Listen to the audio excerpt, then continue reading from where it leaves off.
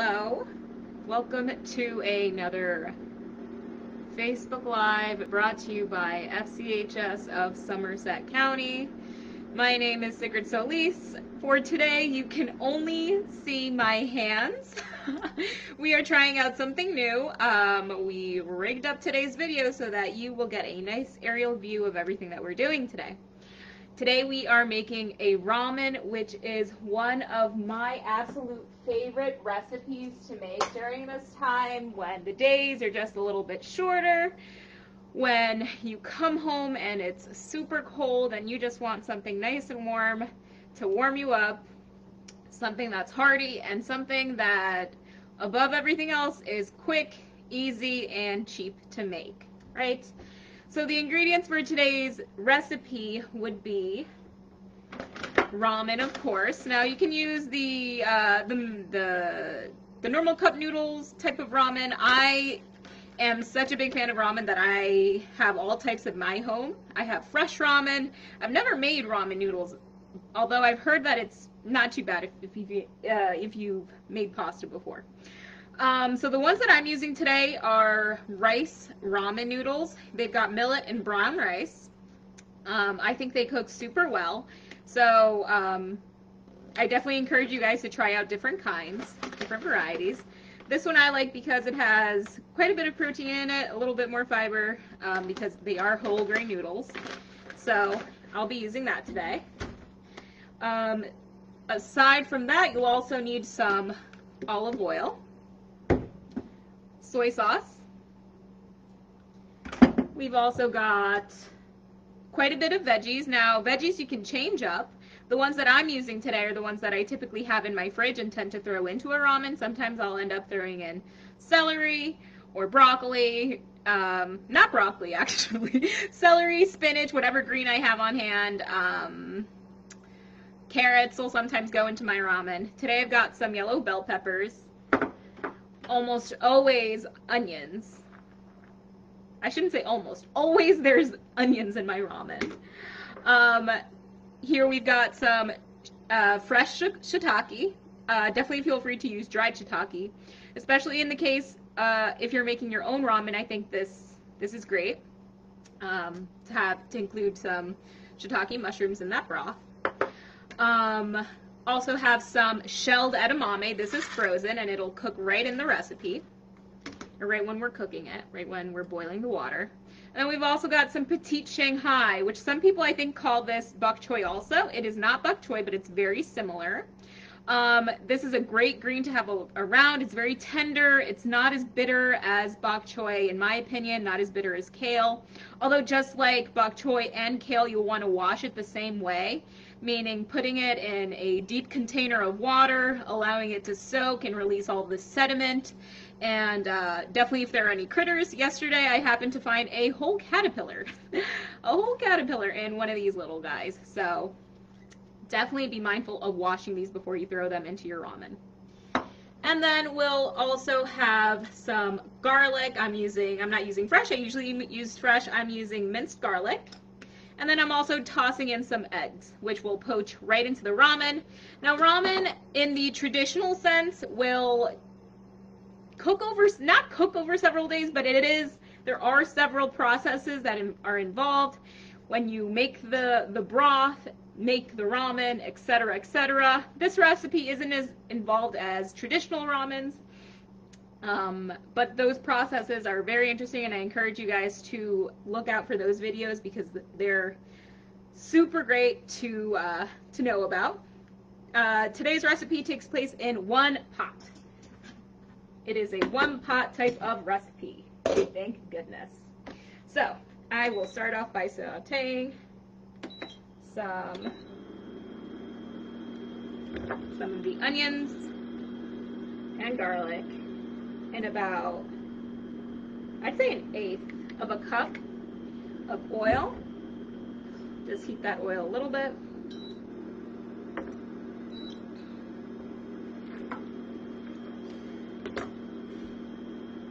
And definitely feel free to also use a bouillon cube or a stock or bone broth if you have it. I definitely encourage making your own bone broth because it's super easy. You just toss bones into a pot of water and let them cook, right, for hours without much involvement, right? So these will cook there.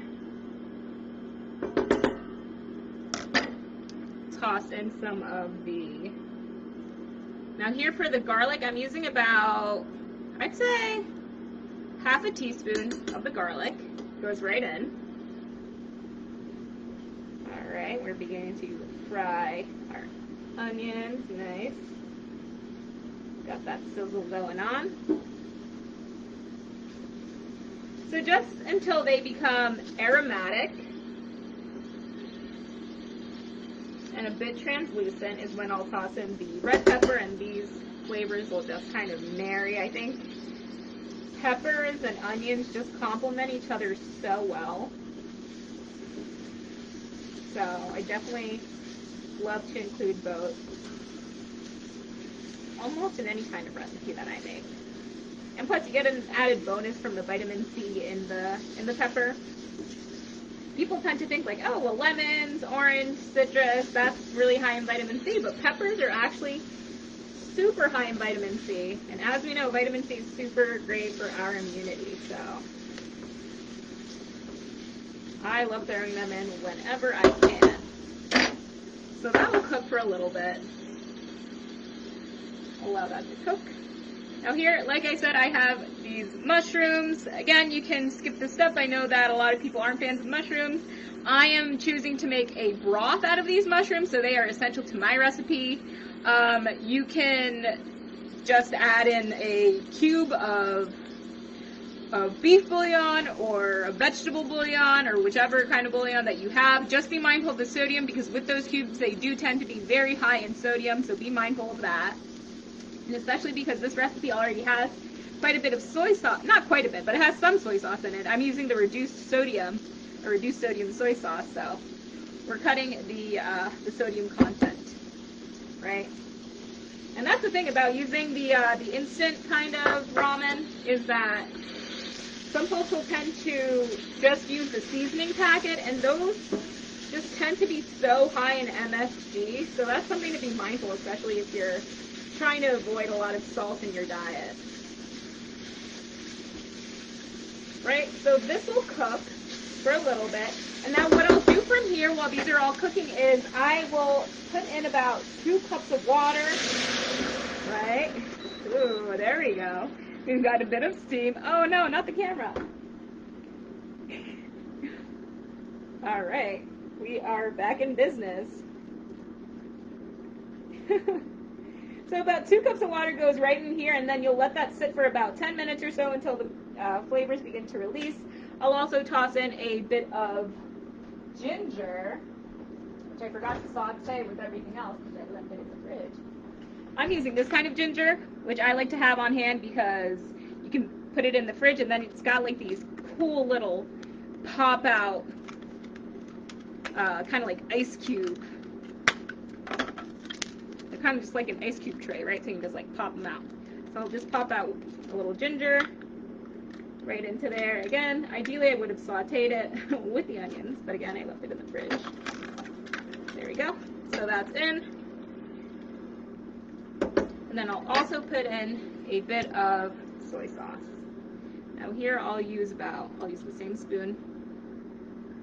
I'll put in about 1, 2,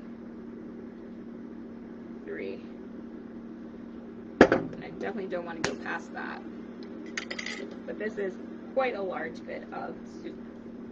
So that will just cook. You'll let that cook for about 10 minutes or so, right? And then you'll end up with something like, I'll show you as I transfer this.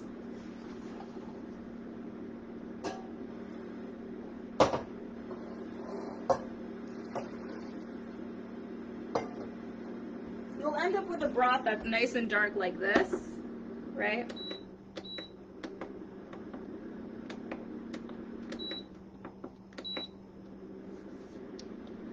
has been sitting for about like 10 minutes or so. All the flavors have released. The mushrooms have cooked quite a bit. The onions are nice and soft. The peppers are nice and soft. Now at this point, I'll make sure that this starts to boil a bit. Start to see some bubbles. At this point, this is when I'll toss in the ramen. Now what you can do is just toss in a ramen and let it cook in there, but for the out of interest of time, I will put in some ramen that I've already cooked. And again, this is a one pot recipe, so this can all be done in the same pot.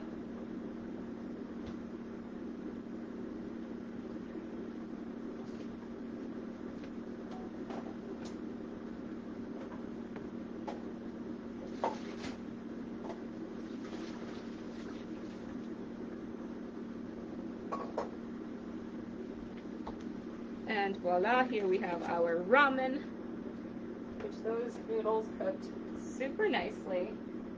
Here what I'll do is I'll just kind of break them up a little bit.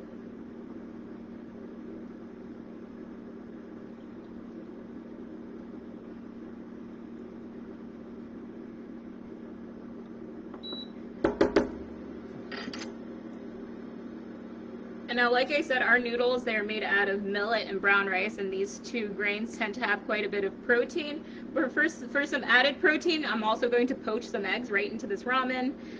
Typical ramens will do a whole curing process with the egg or a whole boiling process with the egg, which, again, you know, out of the interest of time and not having to do several steps or use several bits of equipment, I'm just going to do it all in here. So once the water is boiling, I'm just going to crack an egg, and it's not room temperature, it's cold. I just took it out of the fridge, and this will help just kind of keep the egg together. So right in there. And then it'll cook.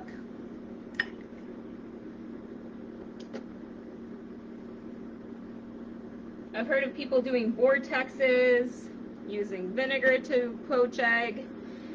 This recipe is not as involved. This egg is just going to cook right into this boiling water. I'll toss in another one. Now notice I'm leaving the greens and the edamame for last because the edamame will cook pretty quickly. It only takes about 2 minutes.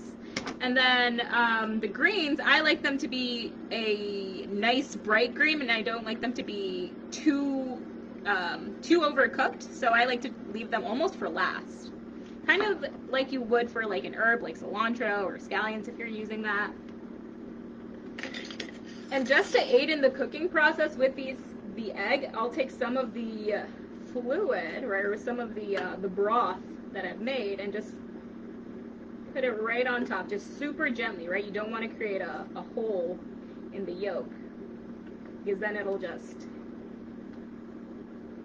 break. You don't want it broken. You want a whole egg. Right? So that is cooking beautifully. So nice.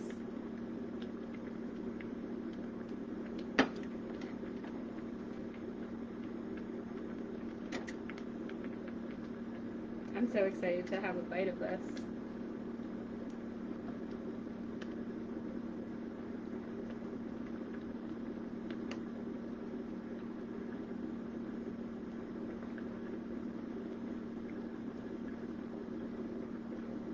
And what's nice about this is you'll also even be able to tell how done the egg is. You'll see kind of like a transparent, the yolk will sort of start becoming covered by the egg white. So the darker the white gets, the more you know that the egg is cooking. So it kind of like starts as a transparent film, and then it'll get a darker white. And then you could even, at that point, once it's kind of like not as transparent anymore, give it a poke and see if the yolk is, and again, gently, because you don't want the yolk to come out, to see if it's cooked to your liking, right? This I would probably leave a little bit more, but you know, because of residual cooking and I still have other things to toss in, that's fine. So now at this point, I'll toss in the edamame. Oh man, and here we've got half a cup of edamame. So this is about 7 grams of protein. Again, this is surprisingly a very high protein meal. We've got about 5 grams per egg, 7 grams from the edamame alone, 4 grams from the ramen. So a pretty high protein meal. It'll keep you nice and satiated. And then you've got fiber from the ramen noodles and of course the edamame and the petite Shanghai right here, which are going in just about a second.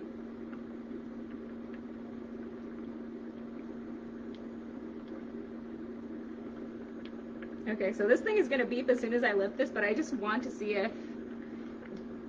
if I can bring this closer to the camera so you guys can take a look, because this is looking phenomenal. That is just so good. And again, it's not like the traditional ramen, because that's, even the plating of traditional ramen is different than the way you would serve this, right? This would just like scoop into a bowl, whereas traditional ramen, it would be the aromatic oils, and then the broth, and then the noodles, and that kind of thing. Or maybe I switched some steps, but you get the point. You get the idea. All right. Now at this point, this is the point where I'd add in the greens. With these recipes, if you're using spinach, kale, what have you, chard, right? Chard is another really nice green, a little bit more bitter than this. Definitely leave it for last because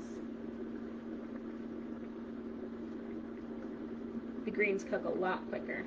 See, you can even see it's turning into a super bright green.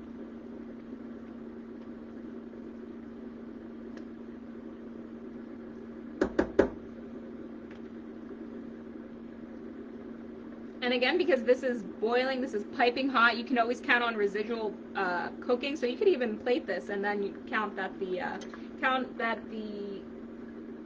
bok choy, or sorry, not the bok choy, the little Shanghai will continue to cook even while it's plated.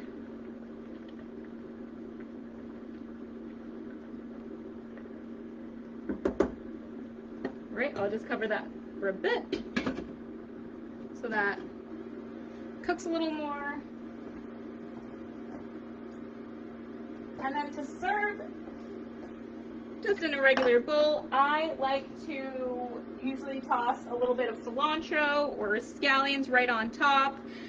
Today what I have is something called furikake, which is a seasoning. It's essentially made up of sesame seeds, I think black sesame seeds, white sesame seeds, and then bits of nori. So I really like this because it adds a little more texture to it. It makes it a bit more interesting, a little bit more colorful.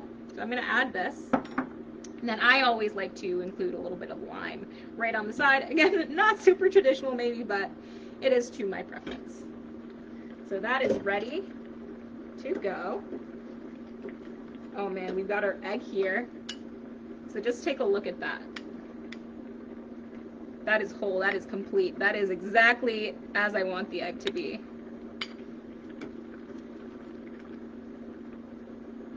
And here I'll try to just get quite a bit of everything. Some of the mushrooms, some of the peppers, some of the noodles.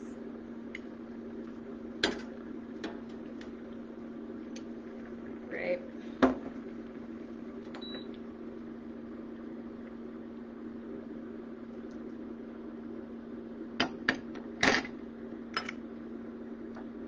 And here, finally, let's see if I can get my egg to poke out.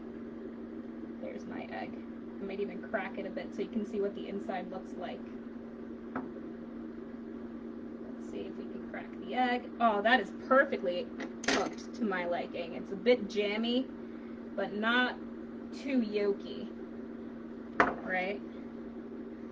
And there you have your ramen. I hope you guys try it and change it to your liking. Let us know if you do in the comments. Thank you and have a nice day.